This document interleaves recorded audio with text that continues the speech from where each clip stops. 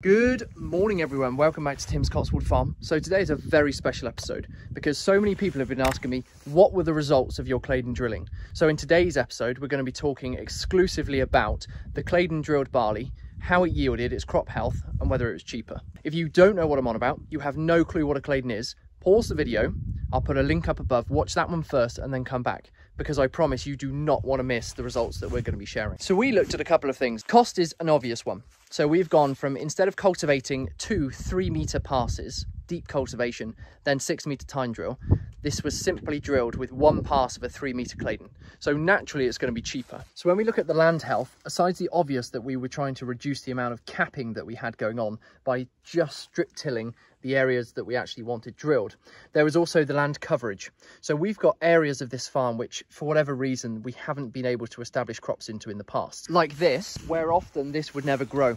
So you see the Claydon has been able to establish crops into this corner, which traditionally it'd be very rutty, it was very wet, the clay would hold all the moisture, and then when it did fail, the rain would then come and it would wash all the soil and cause soil erosion all the way down into this bank, which was the key reason why we planted grass. But there's also other locations like this, which traditionally is always barren. And what happens is there are big thistles and stingers which tend to grow up. They're agitated by the cultivation and they seem to get ahead far quicker than the corn. So this, as I say, this whole area here is usually just barren. Now, as you can see, it looks just as good as the rest of the field now. So what this is proving is that it's able to establish in areas which traditionally our other systems wouldn't have been able to establish in.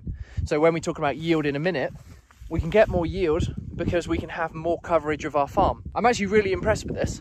And that brings us to the crops. So the difference in crop health became apparent very early on. So I shared some pictures about 8 weeks after we drilled the crops to show the Claydon plants were taller, they were thicker, they were greener, and they just appeared to be visually far healthier. Their roots had also gone down and harnessed more moisture as well. So we've dug up a few samples and this is what we found out. So this is the root structure from the Claydon drill. Very thick, very dense. Obviously the roots have had a good opportunity to tap down, and there's also a high volume of roots that have been able to tap down. This is the tine drill. Now what we've noticed is there's a nest of roots here and they haven't been able to push through this dense layer. And that's because once the subdisc had done its work, the ground had settled again and the tine drill did not move enough material, didn't create a nice seed bed for the seeds to then go into. So you had this hard capped layer underneath. And the same is true really all across the crops. So we ended up with this quite thick, dense wedge.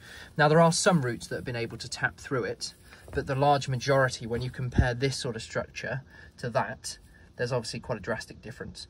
And Dad noticed that when he was digging these up as well. It would appear the roots and hit this hard area and they haven't penetrated into the soil like the ones with the Claydon, where the leading tine has created that fracture for the roots to get down into. Because of the, and I hate the word, friable soil, loose soil around the seed of the Claydon, it allowed us to get a far cleaner sample. We also noticed there was a lot more moisture in the ground with the Claydon drill than there was around here. Where both of these crops had seed failings, the Claydon would put a seed down in the ground and it failed because as it tried to emerge, it was stuck on a capped piece of heavy soil like this.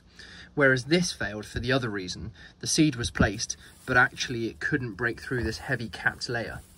Now, in reality, this is more the ground's fault than either of the drill's fault, but the Claydon is the resolution. The Claydon is the drill that's going to improve our crop health, reduce capping like this for the future, and actually give us better crops overall. So when we were looking at the crops themselves, there are a couple of different things I wanted to explore.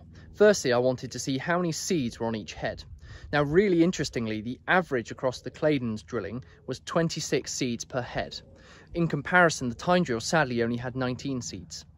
Now, the Claydon spread was from 22 all the way up to 30 seeds a head, whereas the tine drill was down in the 14s and only ever reached a maximum of 22 seeds. So if you look at that across our fields, that's a 31% increase in the number of seeds on the Claydon drilled heads. Now, that's all very well, but it could be that there's more seeds, but there's less weight to them. Well, actually, that wasn't the case either. The Claydon drilled heads, the seeds, were 16.54 milligrams each, whereas the tine drill had 14.7 milligrams of heads.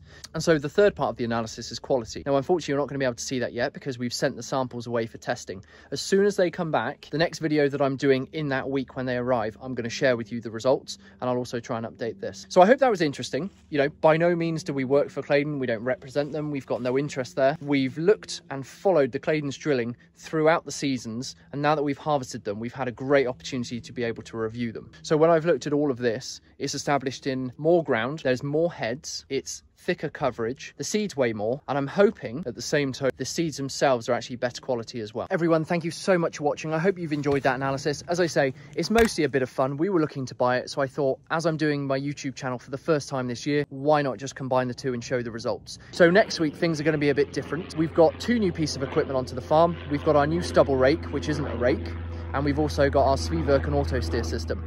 So combining the two, I'm going to field test the auto steer system for its accuracy, and we're also going to be testing our stubble rakes. So next week is all about technology and new machinery. So I hope you can join me. Thanks again, and I'll see you next week. Bye.